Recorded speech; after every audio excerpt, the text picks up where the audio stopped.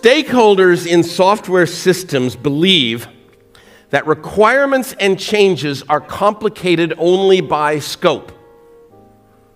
Now, a stakeholder can understand that certain changes are big and that other changes are small.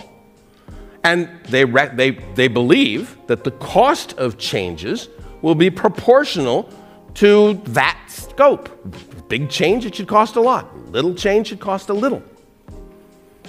But programmers don't see it that way. What happens is that programmers will build structures in their systems. And what a stakeholder believes to be a small change will cause massive repercussions through the structure of the software.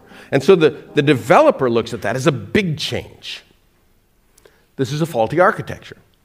A faulty architecture is an architecture that lies to the stakeholders by making small changes expensive and big changes cheap.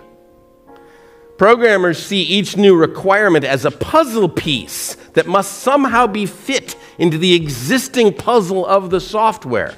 And the more puzzle pieces there are, the less room there is in the puzzle for a new puzzle piece. And the software developers are constantly struggling about how the heck are we going to fit this doggone thing in here? And so every new change gets more and more expensive.